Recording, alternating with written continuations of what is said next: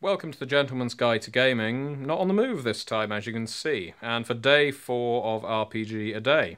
The question for day 4 is the most impressive thing another player's character has done, either in a game you've been playing in or a game you've been running. And for this one, I've decided to choose a game I actually ran from the end of last year to the beginning of this one, a campaign of Pathfinder. The player, a man by the name of Dylan, this was his first ever game, and his first ever character. And he played him to perfection. Really an excellent role player and decent guy, Dylan. And the character he was playing, Riser Greycastle, a half-orc priest of Hor. Hor being the god of vengeance, retribution, and poetic justice in the Forgotten Realms, which is the campaign setting I often use for my games, my fantasy games. I do like the Forgotten Realms. I like the depth available. Now, this game was set in the city of Elversalt on the Dragon Coast, which is my location of choice. I have it mapped down to a T. I've been running games set there since I started role-playing way back when. And specifically, the priesthood of Hor in Elversalt was pretty small. Elversalt at this time is dominated by the Cult of the Dragon, an evil organisation, and the priesthood of Bane, being the old faith of Bane, because this game is set pre-Time of Troubles. That will make sense if you're a fanatic, or fan rather, of the Forgotten Realms. Otherwise, just see it as the priesthood of Bane are a priesthood dedicated to tyranny, strife, and hatred. Bane is the big bad of gods, lawful and evil, but a real tyrant. Crusher of the weak and dominator of everyone else. Now, the priesthood of Bane commonly subjugated the priesthood of Hor in Elversalt. Hor isn't a popular god. He isn't the sort of god you pray to every single morning unless you're a particularly vengeful person, but rather his temple is the kind of place you would stop by and drop off a few coins if you were wishing ill on someone who'd done you wrong, or if you were seeking poetic justice from the god for something similar.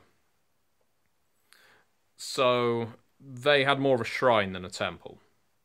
And the priesthood of Bane, which has about 3 major temples throughout the city, demanded that if this shrine to Hor was to stand, they would need to adorn its pillars with symbols of Bane to show Hor as subservient to Bane, which, theologically speaking, he is not. But politically speaking, Riser Greycastle had to go along with this, and he was consumed with a great deal of bitterness for having to do this. He was basically demeaning his god before everyone else in Elversalt by saying, this symbol of Bane is higher than the symbol of my own god. Now, this game wasn't just religious politicking. There was also adventuring, there was also encountering or fighting giants, exploring a fortress that had been given over to the plane of shadow. There was even some dungeoneering and even a dragon. Yeah, that's right, a dungeon and a dragon in a game of Pathfinder. But you get the idea.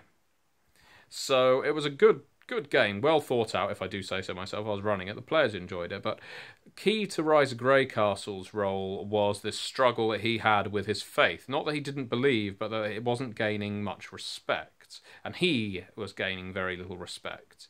He was also the owner, the landlord of a tavern, the name of which we constantly forgot, including myself, for some reason. The Suit of Scales, there you go, that's what it was called.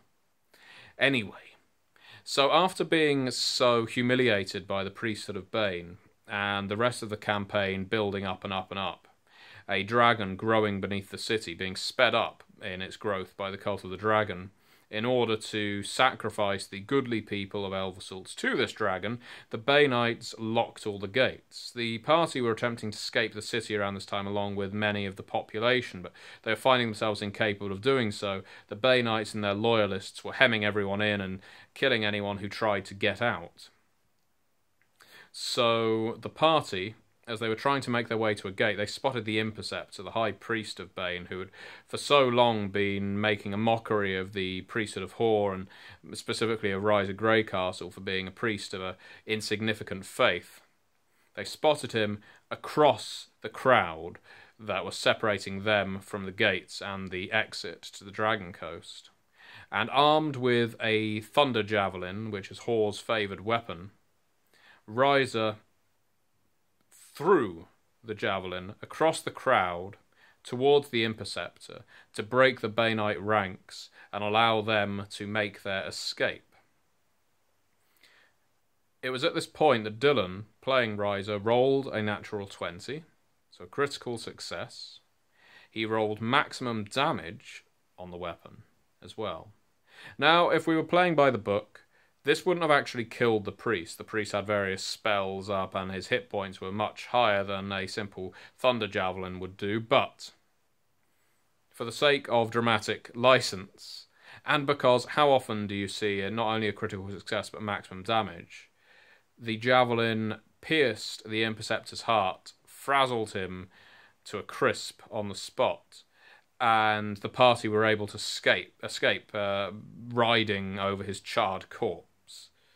Now, for Dylan and for the character, Riser Greycastle, this was a fantastic moment. This was the poetic justice, the kind of thing that his god worked towards, the kind of thing that he prayed for. It was justice of a sort, it was vengeance of a sort, and it reasserted his faith, his belief that no matter how mighty the hand that is being pressed down on your head, it can be struck off, and the lowly can rise up and defeat the mighty, the powerful. And this was really a fantastic moment for him. It was a fantastic moment to GM, to describe, and I handed the description over to him as well, of the javelin coursing through the air and slicing its way through the skin of the Imperceptor and through his chest and so on. It was really good. One of the best moments I have had the pleasure of GMing. So, in answer to the question, Riser Greycastle, throwing a javelin of thunder, blessed by Hor, into the chest of the evil heart of the Imperceptor of Bane in Elversalt.